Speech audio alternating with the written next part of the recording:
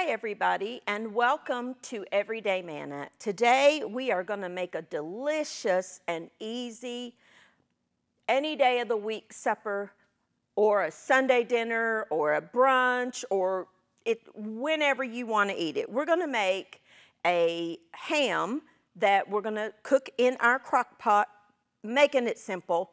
To go alongside that, we're going to have some creamed new baby potatoes and peas, and then some glazed carrots. So let's get started. We're going to put our ham in the crock pot. Now, I chose just a little small, kind of like one of half ham, if you will.